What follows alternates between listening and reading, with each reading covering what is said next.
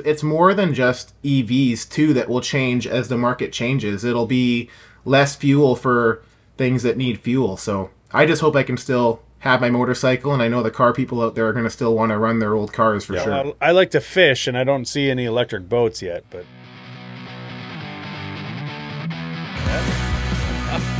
just because you see the countdown. Hey, everybody.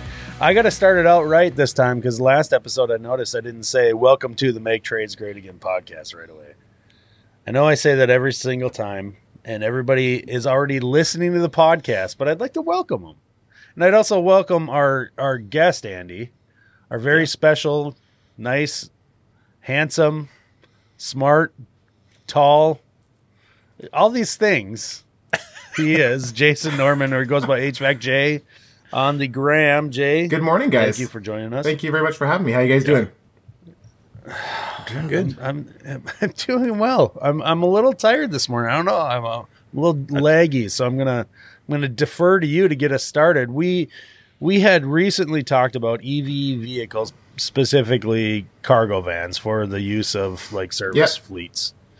And Andy and I are. I can speak for Andy in this case. We're fascinated by this whole idea, and Denver kind of spurred this conversation. Denver Baker, MD Heat, and it's got us thinking like 100 different ways since Sunday about how the heck this might or might not work. I'm convinced it would work. I think that there's a lot of opportunity. But you sent Andy an email. You shared a whole bunch of cool information. I'm going to hand it over to you because I want you to kind of get started and give everybody listening and watching an idea about what it was you were talking about your email. Yeah, so I sent a long-winded email to a very long-winded email address. The Make Trades Great Again pod at gmail.com. That's the one. There you go. Yeah, I don't know. There's it really intrigued me hearing you guys talk about EV vehicles and stuff like that. Where I live, I don't know, it doesn't work really well, in my opinion. I've gone on some trips on an EV vehicle where we did, well, actually, we need to stop. Hold on a second here. We need to figure out some terms here because I'm kilometers and you guys are miles. That's okay. So, that's okay. K's and M's. So there's 160 kilometers and 100 miles, something like that. So I drove in an EV vehicle last summer. We did a trip with the boys up to Kelowna. That was like 260 kilometers. I'm sure we can do the math on that one. But 260, you said? Yeah. I'm looking it up right now. It's 161 and a half miles. So that's also through mountains and stuff like that too. So that's obviously you're not gonna have the full range of it. We had to stop for charging, I think 3 times or whatever, and that was fine. It was actually a fun little trip. Very different from what I'm used to, where you just fuel up at home and you just ride straight there. And I think that's the biggest change with EV is that we're going to have to change our driving habits like 100%. I think you're right. That's changing all the time, not daily or anything like that, but more charging stations are coming online all the time. I mean, it's a fact. And so far, I'd like to start the conversation out too, real quick. I would like to remind everybody, we're not talking about, we're not pushing any kind of agenda here. Whatsoever. We're literally talking about this because it's an interesting conversation. It's going to affect every one of us in a real way at some point in time. Right. So, well, and at the moment, Jay, you guys are getting, what'd you say, 2020 or 2035 is your no new vehicles date? Yeah. I mean, that's not far away. No, it's really not. It's one vehicle. You look at the longevity of that. It's one vehicle life cycle away. Yeah, it's kind of one life cycle away. Yeah. That's what I was just gonna. I was just gonna say. I was looking at a chart earlier that was saying that the average lifespan of a vehicle is 12 years. Yeah, that was one of the things I put in the email there is that, like, for Canada, they're kind of federally mandating across all the provinces that come 2035, there'll be no more new vehicle sales that are strictly, like, combustion engine. It'll have to be electric vehicle or hydrogen, or I believe even hybrid qualifies, so long as the hybrid electrical part of it is over like 80 kilometers or 100-kilometer range or something like that. Has it meet a benchmark for the minimum? On the minimum standard. Yeah. Is that specifically spell out, or does it does it at all indicate whether it's commercial or domestic, like personal use vehicles? Well, I was doing some investigative journalism vehicles? last night, and I was looking for that answer. I couldn't specifically find that answer. It did talk about, like, I did find some verbiage that leads me to believe that it may not include, like, all vehicles, so, like, big trucks and stuff like that, and commercial vehicles, but, like, where do they draw the line of commercial vehicles? Like, we are all used to driving 3/4-ton vans, right? Is that going to be considered a commercial vehicle at that point? Because there's definitely non-commercial like builds for those vehicles that you could consider would be for personal use, right? Yeah. I sure as hell hope it does, though, because in the state of Minnesota, I'm licensed and I have to follow like specific rules that I wouldn't, because I'm a commercial vehicle. My name is on the side of it. I'm driving it for a business purpose. Mm-hmm. If I tow a trailer and immediately my vehicle GVW goes over 10,000 pounds, I have to go through weigh stations and everything like that. Like immediately, just because I'm driving it for my business. So they should at least follow like the same kind of guidelines, I would imagine. Yeah, I would imagine. I'm not sure exactly where they draw the line, but like I imagine inevitably wherever they draw the line today, it'll be different tomorrow. So I totally no, like seriously, like I foresee myself driving a service van that's probably going to be an EV before I retire anyway. It's interesting though. You look at that and you say, well, what kind of industries would have like significant impact if you said all vehicles, right? All commercial vehicles. You look at somebody like an electric utility or something of that nature that has 100 bucket trucks, big bucket trucks on the road, and you go, well, how do they? I mean, granted, they're the utility. They show up to go to work and just plug into a pole somewhere, I mean, whatever. But it'd be like in India where the guy's got the piece of rebar and he's like bending wires around the prongs to get his power. He's using a fork. I like the one where they use two pieces of silverware and wire. Yeah. No, it's interesting, Jay. In your email, you had and you started the conversation about like you went on this trip and you had to stop along the way. In your email, you said it's a pretty solid point to make. Like are we gonna have to, or we're probably going to have to change our driving habits, right? But what does that mean, like when it comes to a fleet? Because I've said in conversation with you and Andy and in our past episode, like there's going to be a point at which like companies are going to have to figure it out. You're going to either have to have the space at your own property to do like depot charging. When I say depot, that's what the industry apparently uses that term, where you can, you build a bank of chargers. That's depot charging, I guess. So I'm just going to call it that. Mm-hmm.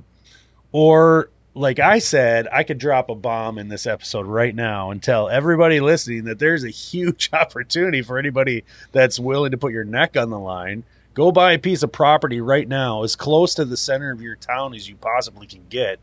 Run the power, build your own depot charging thing, and make it a subscription, a membership, put a roof over the tops of those plumbing and HVAC and electrical vans don't have snow sitting on their ladder racks. Like, there's a huge opportunity to do that. And to address your question, are we going to have to change our habits? Yeah, absolutely. We're going to have to change. And we probably don't even know how much that's going to have to change. At least if we go the same route we're going now with just battery-powered EV vehicles. Like, we know they got to be charged.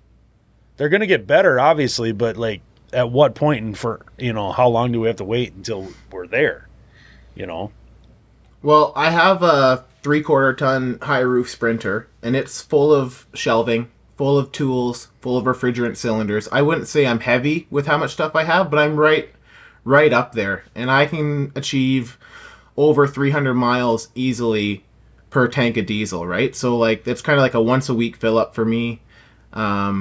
Running calls in town. Sometimes I might need to do like maybe 80 miles in a day would be like a long day, like return trip home, right? Okay. But you're parking you're not parking at your house, are you? I am. See, that's the difference that we need to figure out. Like there's depot charging, which might be great for if you return the vehicle to your employer, or if you're like a delivery type service or whatever, but like a lot of us in my area will all take our vehicles home. So how are we going to charge at home? I live near a major, I would consider it like a large suburbia, but there's mostly strata, so it's townhouses and condos. So townhouses where I live, there's no driveways, so it's not like I can park my overhyped vehicle on a driveway and not in my carport. Like, there's no driveway to park it in. Or if you live in a condo, it's all underground parking. So some of the downtown technicians might have specific vehicles that they can park in parking garages, in which case it could probably charge at their strata, but it doesn't work for my application. Those exist right now, as you're saying. So it doesn't matter if they're driving a gas, diesel, or electric. If the vehicle's too large and there's no place to park it, there's no place to park it. It doesn't matter what is powering the vehicle at all, like literally. Mm-hmm. So then I wonder how that, like, you know, going back to, are we going to have to change things? Look, I think that there's also, I know this sounds like I'm so pro EV. I'm not trying to sound that way. I don't mean that when I say this. I think we have gotten so used to technicians driving and parking at home. Maybe that just has to change. Like, I'm not saying it's okay. I'm just saying, in general, maybe that's over when we start having to plug vehicles in.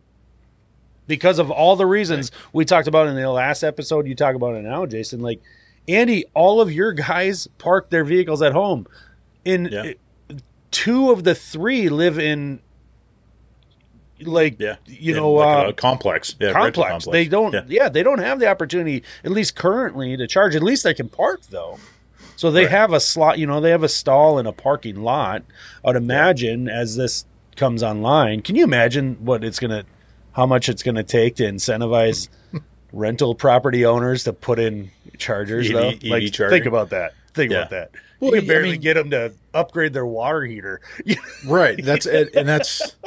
Yeah, that's a huge part of it. You look at all the townhouses and duplexes and triplexes that are around. I mean, every city's full of them.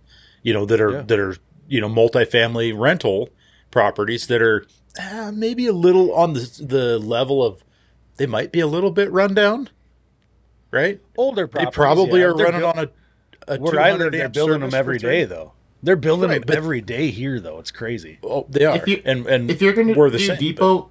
If you're going to do depot charging, though, like, I think you have the same problem at most business models for, like, our industry. Like, for instance, my employer, we have about 20 trucks on the road. We have a little shop with a warehouse and an office space built out. There's probably 8 parking stalls. So, like, where are the other 16 vehicles that we have in the fleet going to park at night if we do make a mandate that everyone has to return to base, you know? Yeah. So planning starts now, then. I think so, yeah. But, like, you know, all that's going to cost money, and it's going to increase the cost of our tickets as well, too. It's interesting to see what's going to change, but I don't think that the solution is going to be, like, return to base at the end of the day and everyone's going to drive their trucks back to Andy's house and his wife won't be able to get out of her garage and stuff like that, right? I think there's there's other opportunities where I believe there's already happening, and I don't know about your guys' area, but, like, where I live, there's a lot of the gas stations are starting to turn over to have EV charging stations where you used to park to go into the convenience store. There's EV charging stations there now, and from my little experience on our road trip we did in the summer, like, there's some definitely better ones, some better than others, that's for sure, in terms of how much power they can output and how quickly you can charge your battery.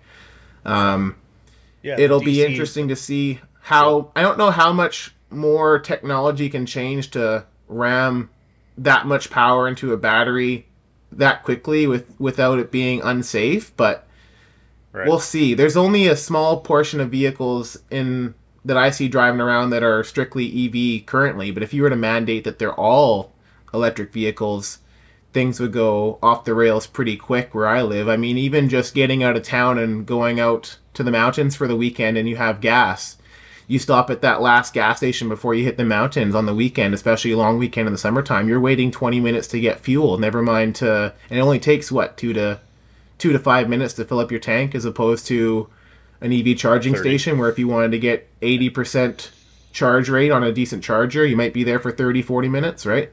Yeah, absolutely. There's no doubt about that. People are going to use that too as an argument against it. Yeah. I don't love the idea at all. I don't. My motivation of going, and I said it before, so I won't spend a lot of time on it, is just to not stop at the gas station, right? But if you look at these ratings, and if they hold true for even like 75%, let's say you lose 25% capacity because of we're loading these things down pretty well, these vans, and also cold weather. Let's say you lose 25% off the top. And that e-Sprinter, you're still looking at like 220 miles to a charge. That's days worth of driving in most cases. It just is. Yeah. And somebody will get I drive 400 miles. I'm like, well, then you don't get paid to do anything but drive, apparently, because that's like the worst business model ever, So yeah, are people going to like to wait for it? I don't know. I think you brought up a good point in your email too, is like, how is it going to be when you show up to a station? Let's say they continue to look and operate like a gas station, like we're used to, where you can wait just a few minutes, and that's already aggravating to get to a pump. Like, how are you going to feel when you're waiting as you see the person just plugging in their vehicle, right? And you're like, that's the one you got to wait for. That's the one I got in line for. Now I got to wait. Like, I don't know if that's going to be the case. Like you said, if you can do it safely, can they speed up the charging? These DC fast chargers, that level 3 charger, those things, they're already charging certain vehicles, depending on their platform, in like 20 minutes, 20 to 30. I don't know that, like, these vans have basically kind of the same battery system. They might be physically larger, but I don't know that they could charge any fast. Probably worse, actually. They're probably not even as good. Well, and I was just looking at something. So, because I was thinking that same thing. Like, well, how does that work? Like overnight on like the 110 volt charger, does that do it? Can you charge up? And it says that this article from, who the heck is it? NRDC. Not sure who that is. Mentioned that a level 1 charger, so 110 volt, plugs into a 20 amp outlet, says that a typical EV battery or car system would take between 40 and 50 hours to charge from empty to full. Jesus. On a level 1. 40 and 50 hours? Yep. So it's totally worthless at that point. Well, yeah. I mean, if on the same token, it says the U.S. car driver averages 31 miles a day. So if you can go 250, then you're topping off, right? You show up, you come home from work, you park the car, you plug in, and you need to make up 25%. Yeah. Right. Yeah. So that's going to be whatever, 25%. So, 10 hours, let's say. So by morning, it's charged up. I've had guys that had to call in because it's a snow day, and they're like, you know what? There's just too much snow. I'm out. I got to call in sick today. I can't get out of my driveway. So maybe we got to call in like a charge day. So I call up Andy. Hey, sorry, Andy, I can't make it to the job today. It's Wednesday morning. Truck's not charged yet. I'll see you tomorrow. So yeah. Well, so there's a lot that's going to come from that. Like, if you're having to top off every single day, that means that you're on top of it. What happens if you're not? Yep. Well, so then, or you're on call. Yeah. Well, you go to the level 2 charger. So and I don't know, there may be other different categories and whatnot inside of these. 1, 2. Yeah, basically the 2 is the 3. professionally installed 240 volt. Yeah. 240 volt. Yep. Yeah. So this says 240 volt should charge from empty in somewhere between 4 to 10 hours. Public level 2 charging stations are common at locations where drivers need to park, like workplaces, commercial parking lots. And then you have high speeds, the level 3 chargers that are DCFS or DCFC chargers, direct current fast chargers, can charge your EV from empty to 80% in as little as 20 minutes. Yeah. So, I mean, there's options. I mean, that would be, it would be a massive pain in the butt. I think we can all agree on that if you're out running service calls, or, I got 8 trips to the supply house today because we're deep in it, and this commercial building's down and I got to keep running for parts, that would suck to be able to get somewhere halfway through the day or whatever and be like, I guess I'm sitting here for 40 minutes or 25 minutes while we top off the van. Well, but see, the thing is I think that we just don't think of this at all when we're talking about gas, because we're so used to just having to go to the pump, fill it up. Diesel, gasoline, doesn't matter, right? Like that just, it's so automatic. It's just going to be more frequent. We want to talk about how range anxiety and how this could be inconvenient and how we might have to call in. Like, look, these vehicles aren't running 24 hours a day. And everybody we know in this industry, unless there's some crazy business model out there that I haven't heard of, but if you are plumbing, heating, whatever, all these contractors that are driving the vehicles we're talking about, they're not handing the keys to the next person working a second shift, right? Sure. They're literally parking these things every day. So I think that the range thing I think the qualification for range has to meet your daily demand. I really do think that that's it. I don't think that charging it every day is like, oh my God, I can't believe you have to charge it every day. Well, like, I don't know. You probably charge your cell phone literally every single day, unless you're multiple times. Unless you're completely psychotic serial killer that like waits till it's at 1% and then plugs it in. I don't want to know you. I don't want to know that about you. But like your vehicle is not running 24 hours a day. So this whole I'm going to run out in the middle of it comes down to like personal responsibility too. Like, and then also let's not forget the telematics we use that term because Ford put it out there, I think, but like these systems are always connected. Whether you're driving down the road or not, your vehicle is right now, whether you have access to it or not. They know exactly everything about your vehicle. Like OnStar's been around forever to tell you when you need an oil change. You think that every vehicle out there, if you bought it within the last 10 years, can't do that? Of course it can. So like you start making these electric, and it just comes down to like like you talked, Jay, and we bring it up. I bring it up the 10th time already. I'm sorry, but like change your habits. That's what I'm talking about. You're just gonna have to now we're gonna have to start thinking again. Like we're gonna be like, if there's one thing in my life that I've learned is the general populace doesn't really think all that. No, you're 100%. That's why I'm harping on it right now. I know. Here's a quick story. So two falls ago, like we had a early November snowfall. So like where I live like north of Seattle in Vancouver. So like not really cold. Cold weather isn't typical. Lots of snow isn't typical. But we had this like flash freeze in November. We had snow and it was like -5 Celsius. So like high 20s, I guess, right?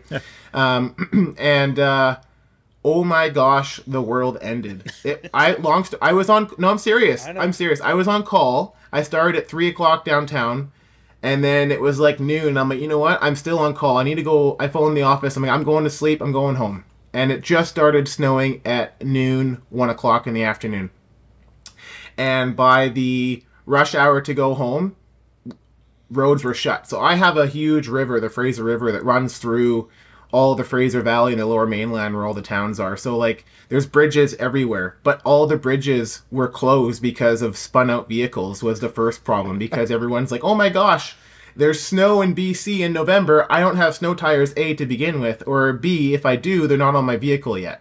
Right. So nobody could travel on the roads was the first problem. But then the second problem was it was compounded because all the EV drivers who are used to their typical driving habits, Eric, where it's like, hey, it's like 30 miles to my door, return trip. Yeah, now they're well, stuck. Guess what? It's minus. Yeah, they had no power. There was dead EVs everywhere. 911 was plugged because people didn't even have, like, who are diabetics didn't have insulin, and they're stuck in traffic for so long. It took a lot of my guys I work with over 10 hours to get home that day, which a typical rush hour bad day with an accident might have been like an hour and a half. People were losing their mind. right. They weren't home till the following day. It was nuts. And admittedly, I wasn't even thinking in those scenarios. Don't get me wrong. I also, in my defense, if I care to even try to claim one, is that where I live, that doesn't happen, Jay. Like if it snows, it's unique to me for sure. We're prepared for it, right? So like it's less of a concern for me, although it is like it's going to add on to the commute. There's no doubt about that. I mean, I'm not an idiot. I'm not going to deny that a snowstorm sudden and out of kind of season. Although November wouldn't be out of season for us, but like let's say prior to Halloween, if that happens in Minnesota, it's going to ruin everybody's day and commute. But it's not going to take 10 hours. No freaking way. It's not even I mean, no, I can't even think of a scenario in my lifetime that would have even been close to the situation here in Minnesota. But you're right. It's a reality. We had one here 2 weeks ago that the portion of the interstate was closed for like 4.5 hours because a whole kind of a freak snowstorm coming out of Bozeman, and they weren't ready to plow the roads. Now, granted, this doesn't have anything to do with EVs specifically, but think along that line. If you're in your gas-powered vehicle and you're just sitting there idling to keep your vehicle warm, and what the reasoning was is there was like 14 semi-trucks that got stuck on the pass. Yeah. Right? They spun out, lost traction, and there they are. They're just basically sitting in the middle of the road. And everyone behind it now can't move until the road's cleared, or they're towed over into the the driving lane. And so it basically plugged the interstate up there. And I think of that and go, well, how does an EV maintain heat? Well, with an electric heater. I mean, what do you do in that scenario? I mean, there's places in Montana where you're 100 miles between fuel stops, or pushing on it. I mean, that's not the norm. I mean, but Canada's a very similar position. You get up there in the North Country, and I mean, I don't know. I just, you're right though. It is a habit change that you can't go, well, hey, I'm going to go take this road trip and expect to be there in 8 hours if I've got to stop 3 times to charge. Yeah, and I don't know if it's like, I'm not going to put like the government controlling us on what we can and cannot do on this whole topic. More where some people, no, I know some people want to go there though. They do. I've had that conversation very recently. Yeah. But I'll pose another scenario in regards to the road closure on the pass and the 100 miles between towns. And let's say both those towns have ample opportunity to charge. Let's just say they do, but there's nothing in between. Look, I'm not taking my existing transit off-road because it's not an off-road vehicle. Right. I'm not taking my Tesla Model 3 I'm renting in Utah next week off-road because it's not an off-road vehicle. Maybe we have to sit back and go, what vehicles belong where? Do we take the electric vehicle to that very remote place where something like this could happen? Or do we have to say, no, that's a spot that only, combustion engine cars vehicles. Yeah. Yep. Look, it goes back to how do we change like how we look at all this. We're not talking about those things, or we're not thinking about those things because we've never had to before. Yeah. Andy had a good one that I didn't really think of that made me go, on the last one you guys talked about, where it's like maybe when you go to the customer's house, whether it be a business or a residential house, it's like, hey, I'm going to plug in here and, we're going to track what it costs per kilowatt and I'm going to pay back either equal or maybe whatever I'm going to give you $20 plus whatever energy I use, right? That's a good solution to that problem too, because you're parked there for a boiler repair or whatever it might be, right? And I had somebody write in that was all fired up about that, and I appreciate him writing in. But I looked at that and I went, well, that would be really easy to do, right? Somebody's going to come up with an app. Oh, it already exists. And a metering device where you could plug in and be like, hey, I'm going to run my clock. I'm at Mrs. Jones. Mrs. Jones, here I am. Well, but it doesn't exist in the vehicle in terms of billing, and so that you would have to be able to yes, you can say, okay, hey, between these hours, I took on this many kilowatts of power, but you could go in and say, okay, here it is. Our charge rate is, our standard charge, what we pay back rate is, 10 cents a kilowatt. Thanks for the huff up, whatever, and got me topped off, and I'm on to the next call. So, but if you look at all this is it's software, though. You know what I mean? Absolutely. Yeah, that's what I'm saying. But somebody will have an app that every homeowner will have that you'll be like, oh, hey, I plugged in, and now the company's going to Venmo you $11. Yeah, or and it's going to be treated just like mileage reimbursement, or yeah, right. And I think they'll just treat it just like bill. Mileage reimbursement would be like a going rate. Sure. Like in the U.S., Jay, like if you're an employee and you're driving for your company for whatever, and you get reimbursed for mileage, there's just a standard federal rate, right? It's right. It's expensive for the employer technically, but it's way cheaper than paying for a vehicle, right? So, like, it's just gonna go that route. It's gotta, and the beauty of that is it's software. So, like Andy, like you said, like it's not in the billing side of it. It's just probably a matter of like it's a matter of doing it. Yeah, wireframing that into that, so it's just part of it, And right. And is it feasible? Like you can make the argument, well, you can't just plug into them. Like, you know what? Yeah, this might have to be the way things are done for a while, right? Until we figure this out. It's part of the terms, maybe. Yeah. Maybe it's part of your terms for the work that you're doing. Like we will be permitted to plug in at a level 2 rate if it's available or whatever it might be. And I mean, there's a lot of homes that don't have that. But I mean, again, we're not talking about needing that technology installed tomorrow. Yeah. We have a whole vehicle life cycle before that becomes a reality. So that's a whole decade plus there's so much to change people's driving habits, to get the technology installed, to have the software, to figure it all out. There's so much business opportunity here too, though. Think about these neighborhoods that have like these neighborhoods, these planned communities that are, every fourth house is the same, and they have a pool and they have their little park, and it's all within their. You don't even have to gate these things off. Some of them are gated, but a lot of you could drive around all of North America, and in every state you can find these communities. They're being built. They're no more than 20 years old as it is anyway, right? Yeah. What if instead of putting a pool in or a park, or in addition to, they start putting up charging depots in these neighborhoods that are within a couple blocks of every one of the houses anyway? That's just another incentive for for people to make money and selling homes, building neighborhoods, communities, things like that. Like I brought up the depot, like go to your town, buy Andy, maybe you and I need to do this, like seriously. Roof over the top, pavilion style. Yeah. Car wash that'll take on vans right over there. Now we're selling car washes at $35 a pop. Just drive through. We'll wash your plumbing van. Go pick your car up. Yep. Well, yeah, we'll do it while it's charging. You're like, we'll find the right time to do it. It's going to be on the list. Then we'll plug it back in, and you'll be charged when you show up, and washed, and no snow over the top of it.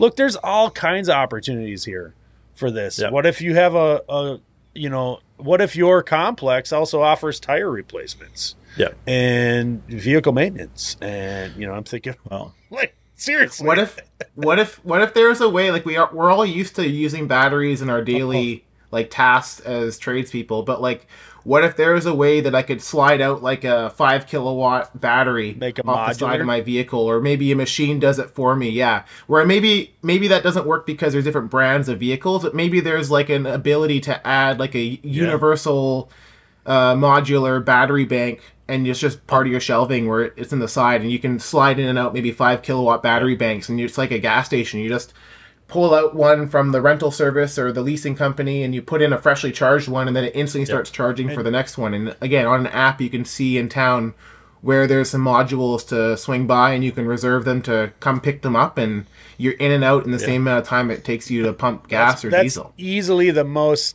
interesting concept that has been brought up in all of these conversations I've had about this subject. You brought up in your email, Jay. I think it's a fascinating idea. Have you guys seen that? I love it. There's I don't know what country it is. I don't know if it's China or Thailand or something like that, but their taxi cabs are EVs, and they have a battery swap. So you basically drive the taxi cab up onto this little ramp, The machine comes up, pops the battery out the bottom, slides it over, and snaps a new one in the bottom, and off they go. And they got a fresh battery. So the taxi cab doesn't have to stop. And I'm like, God. And that's exactly what you're talking about, Jay, right? Where like you go to your brand of station that does this, and you just pay a flat fee for it. That also allows like the integration of solar PV to like offset the chart. You're like, because these things, you have a warehouse full of them basically at that point, right? Right. And you're charging every one of the. Can you imagine the heat the cooling they would need for that warehouse, Jay? Like, think about that. Like, there's business here, man. It's massive. You can build it into like city generation stations where they're taking that heat and they're using it for a process, right? District like we heating. have, like district heating. There you go. Absolutely. Exactly, right? There's just a lot here. I think it's fascinating. Like I said, I know it sounds like I'm super pro. I'm like pro electric van for like just super selfish reasons, but I think that we're barely even scratching the surface in our like lay term, conversations about like, oh, what if this, what if that? Like, I'd really love to talk with somebody that is in this industry too. And I'd really like to talk to somebody to help me figure out how to build one of these depot charging station things. I think that's going to be my legacy. I'm going to leave my kids this business and be like, here you go. Yeah. On a plumbing, heating, and EV charging. Exactly. Oh, that'd be cool. Well, what else? What do you think? I mean, I'm already spoiled. Like my work vehicle, it's 20,000 kilometers between services, so I only need to take it in once a year. But that all has a cost to it. But like the best part about a truly EV without hybrid is just the fact that your maintenance intervals are extended and the cost for maintenance is reduced as well, right? Yeah, there's not a lot of maintenance to be done on electric motors. There's not really anything you can do to them, You're going to have your standard wear parts, which apparently are reportedly higher rate of replacement for like tires. But does that come down to driving habits too? Like people now can go 0 to 60 in like 3 seconds in some of these vehicles, and so they do. Well, that doesn't mean the tires are going to like perform and hold up to the same rate as they were with a lower performance vehicle either, Right. And he's going to have the admin version of the app on his phone, and he's going to be reducing the acceleration rate and stuff like that and top speeds. Like, I mean, 30, you can do that too, I'm sure, max, right? boys. Oh, sorry. We got to save some KWs. That's right. That's right. It's interesting at the very least. Go ahead, Andy. I was going to say no 4-barrel carbs anymore. Oh, God. Well, maybe these vehicles, we haven't even really got into it because we don't have real true experience with it, but maybe these vehicles will have less on the lines of the maintenance, but just their longevity and parts and stuff. Like, look, there's like barely the transmission doesn't exist in the same way that it does now with these vehicles, right? Sure. And, hydrostatic drives and stuff like that. Like these vehicles, there's a lot of moving pieces. They are very reliable. Like, look, you don't hear of many Transit and Sprinter owners that are like, oh, we can only get 20,000 miles or 50,000. I mean, these things last basically the same as any passenger vehicle, right? They go. Yeah. But you're starting to eliminate some of that stuff with these electric vehicles too. So it's interesting. I'd be interested to see how they start to change feature options, to be honest with you. You look at that, what's the I'm going to screen share real quick. That PDF we used in the last one, Andy, the comparison of the models that Sprinter had on their website, and so it compares the two models of the e-Sprinter to the Ford e-Transit. The Bright Drop. There's two models of that Bright Drop. That Bright Drop is a GM vehicle, Jason. And it's like a giant futuristic bread truck. It's actually, in my opinion, kind of cool looking. It's kind of cool looking, personally. That's my thought. And then you've got the Rivian, which is, I don't know, it's probably the same there with Amazon, but Amazon has bought like a boatload of these Rivian electric vans here in North America, or in United States, sorry. I'm sure it's that way in Canada too, but more and more of the vehicles we see, at least in the city center, are these Rivians, and they're huge as well. Just giant vans. But like, they have some pretty, like, for the first time you saw in these style vans, the Sprinter style van, like, they have a roll up door on the back, or they have that's cool, like a different automatic setting on their side doors and stuff like that, and they're like lower to the ground, so you give up like ground clearance, but now you've got like ergonomics, like better to get in and out of and stuff like that. So like, I think this is spurring like redesign and like paying closer attention to how the vehicle's used and making it more efficient, because with the Transit and the Sprinter, all they did is they took the engine out and put batteries in it. Like, let's be honest, the vehicle's not any different. Yeah. You know? Right. If we can get 250 miles like of usable range, I think we're laughing. You know what I mean? Like, we're well into the good on that one, right? All those numbers up there, they're all 270s, 280s, and those are the fancy numbers they put on the sheet of the cell sheet or whatever, right? But like, if we can get 200, 250 miles on a charge, like, I think we're laughing. So even if you say, well, Andy only wants his guys to charge to 90% or 80% to save battery life too, I mean, you're still in the, like, what, 175 to 200 mile range if your battery's capable of 250? Like, that's beautiful. Yeah. Beautiful. Multiple days, most likely, especially if you're working within the, the city limits, let's call it, in most major metropolitan areas. That's Twin Cities Metro. If you had 170, 180 mile range in a normal service environment where you're doing residential, commercial service, plumbing, HVAC, electrical, if you're driving 100 miles in a day, it's because your boss allows you to park at home and you live in a rural area. Put it that way. I'm just going to lay that. That's the line in the sand I'm going to draw. You don't need 100 miles in a day. You just don't. Unless your business is structured otherwise. But they could, even if you drive that much now, like I said, it's probably because you park it at home and your home is 30 miles away. Well, that's 60 miles in a day just driving to the city and your house, right? Yeah. So habit change. We're going to run things differently. It's just a fact. I'm not saying it's good or bad. It's easy for me to say, I'm going to park the damn thing in my shop every day. I don't care. I'm driving to my house and parking it here. I can plug it in if I need to. Yep.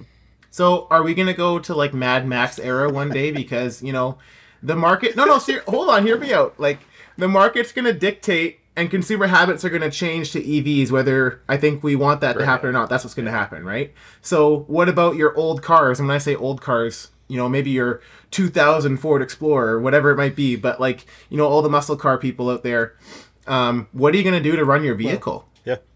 I'm a motorcycle guy. I love my motorcycle. You can give me an EV motorcycle. I think that'd be really cool. But I want to crank the throttle when I got the clutch in. I want to hear it go vroom vroom. Yeah. You know what I mean? You could. So like, it'll be interesting to see as we get rid of like gas stations and then EV stations come on board. Like, what are we going to do for fuel for like older vehicles that still exist, or even like electric vehicles, or for hobby enthusiasts who have generators or whatever it might be. It's more than just EVs too that will change as the market changes. It'll be less fuel for things that need fuel. So I just hope I can still have my motorcycle, and I know the car people out there are going to still want to run their old cars for sure. I like to fish, and I don't see any electric boats yet, but we'll see. Well, they've had smaller little fractional horsepower guys out there for years. No, I know that, but I mean, as far as like on the scale, which even just a recreational angler is using, I don't see that boat, your walleye boat, that kind of thing. Yeah, there's no barrier to that at all. I mean, that's throw a DC motor on top of your drive shaft and batteries in the bottom of the boat. Yeah, the boat gets heavier, but I don't know. You take 400 pounds off the back and, well. Yeah.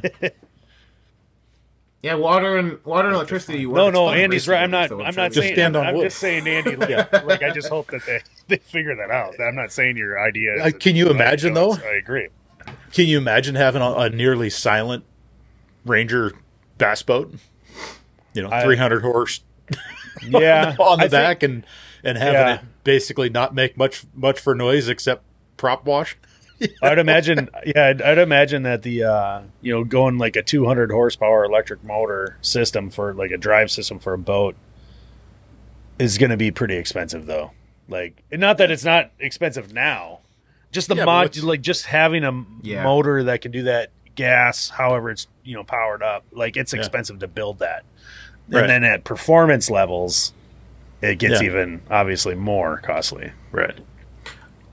Most people's boating habits too are not using it daily. So you're going to use your boat on the weekend, and then maybe you're busy and you don't use it for a month. So then what does that do to your battery and just sitting there? And well, there's your takeout modules, right? So you roll up in the Tesla with the boat on the back, right? And you pull the module out and you stick it after you've parked the boat or the car. Pull the module out, throw it in the boat, take the boat out for a hot lap, come back, put the module back in the car, and away you go. Boy, we're. Okay, I just figured it all out. All right. And I got to bring it up because it's only been mentioned, but it's not been discussed, and we don't have to get into it. But at the end of the day, I think this move to EV is really going to spur this hybrid design for these vehicles too. And like Jay, you opened up the conversation how Canada is basically through, I don't know, communism or something, mandating these changes. We need these cargo vehicles, at least in the interim, to be hybrid. Like I've said many times before, I've said it when we weren't even talking about EV vehicles. If I could get 30, 40, 50 miles in a day in a hybrid mode, I would just be like, oh man, ecstatic. That'd be so awesome. Yeah. I think that would be just fantastic. Yep. And if you could get 100 miles, wow, now you've got the best of both worlds, where we've got performance, but we've got, the EV side it does save money. It does save on emissions when it comes to like the vehicle tailpipe emissions, right? So, yeah, I don't know. It's interesting. Yeah. I think we got to wrap it up though. We're almost at 50 minutes. Yeah. And Jay's we're just got to go to work. Jay's got to go to work. The rest of us, we ain't working. We ain't working today. Not today. We'll see. I should go to work, I guess. Maybe you got to call in, no charge. Call in, no charge. Good. That's right. And the beauty is, by the time the boss hears this podcast, I would have already called in sick and I've been back to work. So it's like a time warp. Yeah. You just call in after a long weekend as undercharged, right? I need to recharge. Look, I need to recharge. I like that. It's Monday. That's right. Gonna need a couple of days. Well, Jason Norman, we can find you as HVAC-J. What is your actual? It's HVAC-J 604. Is that what it is? I think it's HVAC_J604, but you'll find me without whatever. I'm out there. You'll see me, or you won't on the socials, or you will. You spend most of your time on the Instagram. Yeah, I'm for this stuff. Yeah, it's all on Instagram. Stuff. Yeah, I you dabbled with Feet Finder. Well, I dabbled with LinkedIn years ago. No. I dabbled in LinkedIn years ago, and then I kind of just let that account go dead because it's just recruiting people harassing you all the time for me. So it was just my LinkedIn states that I'm very good at knee noises, and I have an endorsement for it, and just stupid stuff like that because I just don't think LinkedIn is. Anyway, I digress. I always digress, though, don't I? All right. Anything to add to that, boys? Either one of you? No. Nope. That's it. Nope. Yeah. I got to end it coming just on like short notice too. Yeah. That's right. It EV is. solution, modular batteries. Modular batteries and business opportunities. That's right. Yeah. If you guys, if you're listening to this and you don't jump on the idea of like, if you're entrepreneurial and you don't start thinking about how this could actually make you tons of money, then look, I tried. Don't blame me. Depot charging with car washes, tire change, snacks. Right. We'll give them snacks too. Snacks, beef Hot sticks. breakfast, beef sticks. Yep. Telling you. All right, guys. Andy, how can they Yep. get a hold of us? How can they talk to us Bathroom. about this topic? Well, you could do just like Jay did. You can send us an email at maketradesgreatagain@gmail.com. You can Instagram us, DM Eric at Mechanical Hub, and get me at Mick_Plum. You can And listen Jay to at us on basically every single possible thing out there. Yep. You can download this if you want. Maybe on- maybe you should get it everywhere. We're on Feet Finder now. We're on Feet Finder, yeah. Yeah, we stream there too. That's right. Gotta pay Somebody's bills. gonna do it. All right. I'm going to hit stop before we hit the actual 15-minute mark, guys. All right. Bye. Thanks, Jay.